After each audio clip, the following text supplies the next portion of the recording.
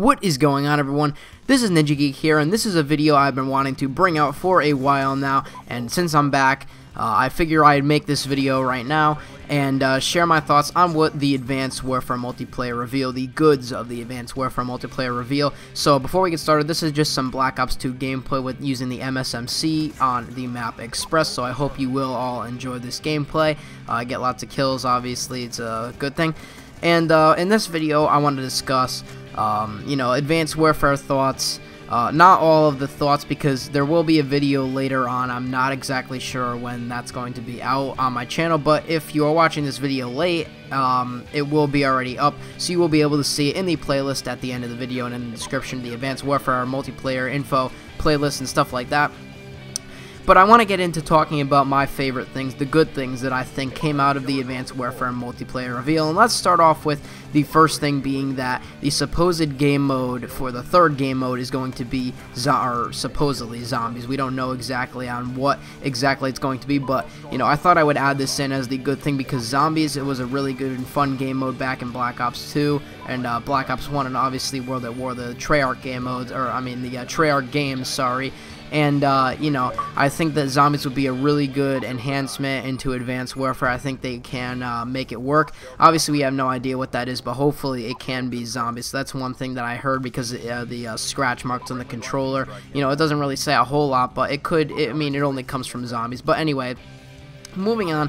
The next thing that I think is good about the Advanced Warfare multiplayer side of things is that the Pick 10 system is coming back into a Pick 13 system. So now score streaks are part of the class setup. So it's like, okay, you have 10 points for your class, and you could have 3 points to pick your score streaks, or maybe you only want 2 score streaks, so you have 11 points. It works out really nice. I think that it's a nice enhancement of the Black Ops 2 way. Some people prefer to just have the score streaks out of the class, and like it was in Black Ops 2, but I actually prefer it like this. I liked how Modern Warfare 3 and Call of Duty Ghosts actually went about with implementing the score streaks, or the kill streaks, or the point streaks into the class, so you could have different classes set up for different play styles and different maps. So if you wanted to change during the match, you can do that, and this is going to allow you to do that, so you could have different score streak setups. The next thing that I saw from this reveal and that I really like is that score streaks themselves are coming back. So we just said that score streaks were coming back, but yeah, so score streaks are basically what they came up with in Black Ops 2, so you need scores, so like every assist counts towards your score, every tag you pick up and kill confirmed counts towards your score, every flag you capture counts towards your score, and it all builds up to this giant score. And Advanced Warfare is basically taking that back from Black Ops 2, which is a really, really good system. At the beginning of Black Ops 2, and even during kind of Black Ops 2, I didn't really think that it was that great. I actually did prefer the point system at that time, but now going back and playing Black Ops 2 and then Call of Duty Ghosts after Ghosts came out, I see that the point streak system isn't as good as the score streak system, and I really do like this system. It makes people play objectives harder. In TDM and free-for-all, though, I think that it should just be the point streak system, to be honest. I don't know, because there's no really score to get, but that's not even part of this video. But anyway, the score streak system are coming back. And so a lot of this stuff looks like it's coming back from Black Ops 2, and Black Ops 2 wasn't a bad Call of Duty. I mean, sure, it had lots and lots of flaws, like the snipers and the shotguns and with the game mechanics themselves, but Black Ops 2, if it didn't have that, would have been a really good Call of Duty game, and it's a really fun game to play, after its time anyways. But, so basically, you can upgrade these score streaks too. That's another thing that I really liked about these score streaks. So, you get to put them in your class setup. If you want to run around with like a different gun or whatever, like I said before, you could change it during the match. So you have these score streaks. But the next part about these score streaks are not only the fact that they are part of the class and the main fact of score streaks returning, we actually can see upgrades. So like, let's take the UAV for example. I'll only explain one example. So let's say you get a UAV. The UAV is, let's just say 300 points. I'm just making up a number because I don't have any exact information in hand right now. But so like, you get the UAV at 300 points, but let's say you wanted to swipe faster or something like that. I don't know the exact upgrades. I know that they had the exact upgrades, I just don't know them offhand. So let's say you wanted it to swipe faster or something like that, and that would cost you an extra 100 points to earn that UAV, but it's swipes faster, or maybe it'll stay longer in the air or something like that. So you could actually have upgrades to your score streaks, but they cost more to get them. So it would cost like 100 points or 200 depending on what the upgrade is for the score streak. It's really helpful. I think that it's a really good thing, but I think that for my UAV, I'm just going to run my UAV with just a standard UAV, just because you know, it's not like one of the highest streaks to get, and I want to be able to get streaks anyways, at least for when Advanced Warfare Just Right comes out. So that's that on the score streak system. And the next thing that I really enjoyed about Advanced Warfare Multiplayer is the perk system, like the perk system layout. Some of the perks I'm not fond of, but that'll be for the next video. Like I said before, the bad side of things. But the perk system, as far as the layout goes, I really do enjoy this layout of the perk system. So in Black Ops 2, I do have to say the perk system in Black Ops 2 was awful. Like, they had perks that weren't even useful, and with one great perk, and everyone would just use that.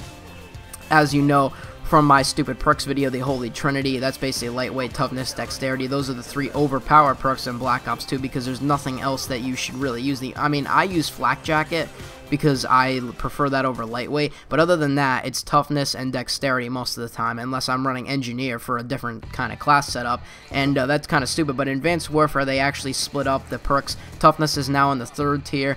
Just the perk layout itself, I really do enjoy, way better than Black Ops 2. And one of the next things about Advanced Warfare, which I'm really excited, and a lot of the fans are excited, and they share their thoughts about this too, is that they really expressed that they wanted older game modes to return. Now, they are making Hardpoint return, which is good. And one thing that I'm not really fond of is the round-based domination, but that'll be for the other video. But they are having a bunch of the game modes back. Kill Confirmed is making a return. Obviously, I think that would have made a return anyway, without a doubt, by itself. But we got Hardpoint from Black Ops 2. If you don't know what that is, or, I mean, I'm pretty sure that a lot of people know what it is, because Black Ops 2 isn't that late of a Call of Duty. Or early, I mean to say. Like, it's not like an early Call of Duty.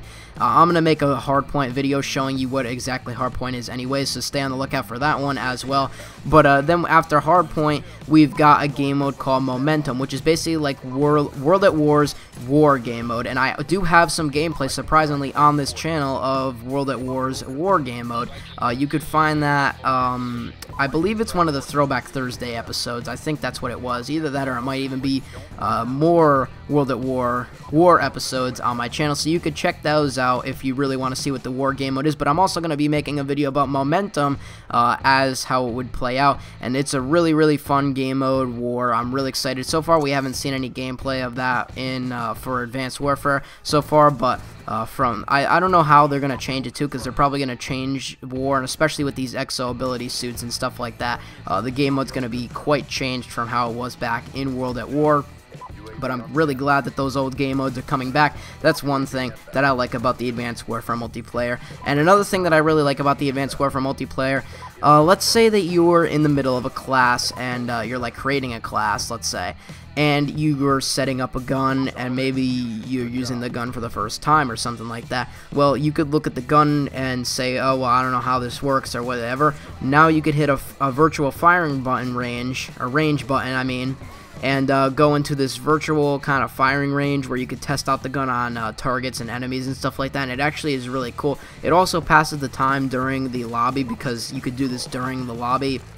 So while you're waiting for the next match to start, you could test and play around with different guns and stuff like that, which is a really cool thing, because before you'd just be like sitting in a Call of Duty lobby, and I mean, you could still sit there, but now you have something that you could actually do, so you're always really playing the game no matter what. I mean, unless you just want to sit there, you could have this virtual firing range to yourself.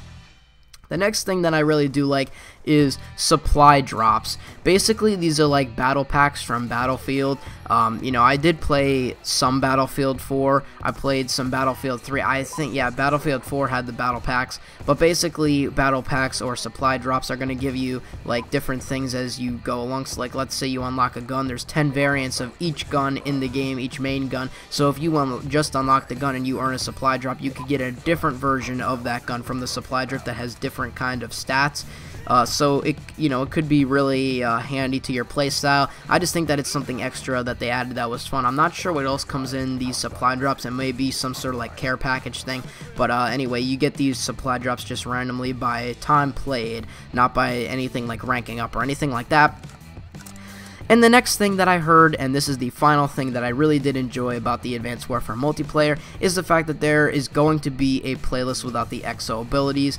I don't really know if I'm a fan or not of Advanced Warfare exo ability suits and stuff like that, the exoskeleton suits I mean, but I like the fact that they are thinking ahead and saying, okay, maybe if people don't want to play with the exo suit all the time, there's going to be a playlist without these exo abilities. So I don't know if that means like the main exo abilities as well as the exo abilities like cloak and all those, or is it like you know, is it like disabling those on the class but you could still double jump and stuff like that? I'm not exactly sure, but at least it's a it's more, they said it was more of a traditional style of a playlist where it's a traditional Call of Duty style, and I'm really happy about that they are thinking ahead and putting that, or they're going to put that playlist into Advanced Warfare. So this has been it. I hope you did enjoy this Advanced Warfare multiplayer reveal video, because I did enjoy making it.